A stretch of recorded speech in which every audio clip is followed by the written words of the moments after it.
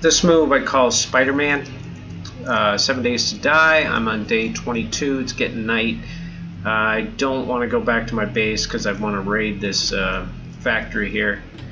And so I want to get up this building. Now you could do the, whatever they call it, the nerd jump or whatever, but if you're limited on resources and you only have 2 block, you can do this Spiderman technique. Oh, sure. Well, when you actually do it correctly, that is. So if you know what I'm doing, I am putting a block down, and then picking the old block up. So pick up the old one. Oh, that S is in the way. You bastard.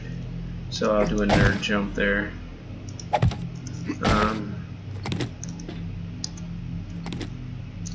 And this way, 2 things.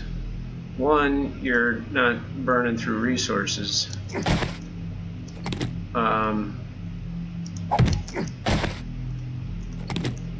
And secondly, the Chombies, you know, if they destroy your, I might hang out right here, turn the flashlight off. Well, I don't know. Yeah, I don't know. So I'm up high enough, and then, you know, they probably won't see me here. And then getting down is the same way.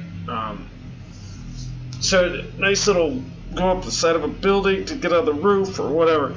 All you need is 2 blocks. My recommendation is that you drop a what do they call that? A bedroll somewhere around, because the odds of you falling are high. Once you get on the roof, the new version, if you get in a building, you're probably gonna die. You know, you got to be really stealthy going into buildings now. Before you could just run and gun and go in, and early game you just can't run and gun. You got to pick your targets and retreat and be real careful with the strategy. But anyway, yeah, so that's the Spiderman technique on 7 Days to Die.